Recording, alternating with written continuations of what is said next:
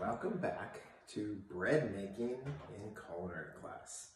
So, the last we saw you, we were making the bread, combining the ingredients, and letting it rise. So, as I said, we had to let it rise for about 3 to 4 hours. It has now been 4 hours, and the bread is pretty much risen. So let me kind of show you what it looks like. So there is the bread. Now it's not going to completely double in size, but it's going to get pretty big. So this is almost close to double in size of what it was before. So what do we do next? So next, what we have to do is we get our cutting board or surface, so where we decide we want to use. In this case, I'm going to use a wooden cutting board. And we need to get some more flour. And let's get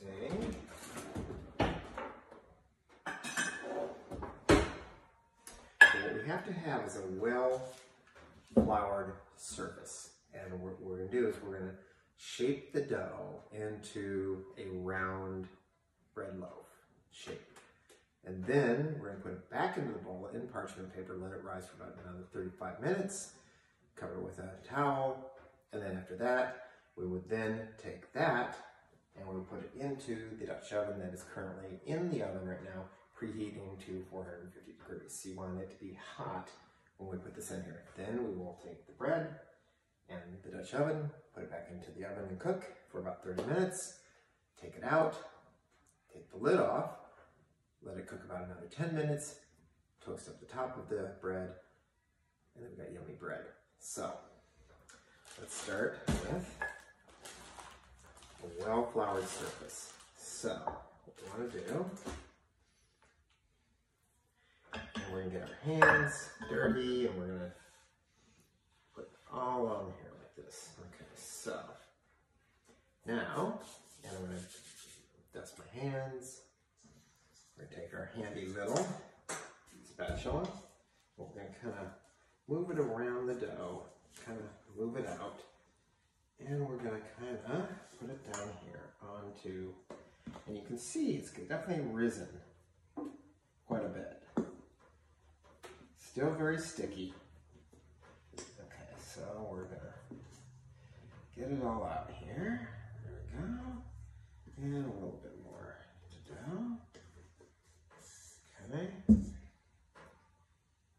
And there we are. So let's give ourselves a little bit more flour on our hands. Flour a little bit on the top. And then what we're going to do, we're just going to kind of work the dough a little bit. We're going to just kind of move it around. You can kind of see it's getting more elastic, which is good. The gluten has formed in the dough. And this might be more flour than we need, but again, we're just trying to get it into a ball shape. So I'm just kind of forming it and pulling it. You can see how I'm doing this. I'm pulling it kind of around the corners and into the bottom here, a little bit like so. Now, we don't need to really knead this too much. This is a no-knead dough. But we're just trying to get it into that kind of shape. Now, what we're going to do, I'm going to take some parchment paper.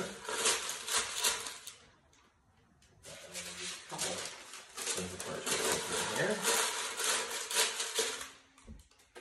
I'll take the dough. And I'm going to put the dough into the bowl like such. Now, what I'm going to do is I'm going to cover this with a towel, and I'm going to let it sit for about 30-35 minutes. We're going to let it rise a little bit more. Now, one thing you could do is you could take this and you could wet the towel a little bit. Sometimes I will do that when I make my wheat bread in the loaf pans. Wet it, gives a little bit of moisture and so forth. But in this case, I'm just going to cover it here with the towel, and I'm going to give it about 35 minutes to kind of do another little bit of a rise. Then, after that, I will take that with the parchment paper, put it into the Dutch oven that's in the oven right now preheating, and then we will cover the lid, put it in the oven, and cook it for about 30 minutes. And we've got bread very soon. So anyway, let me clean up my mess and we'll be back soon.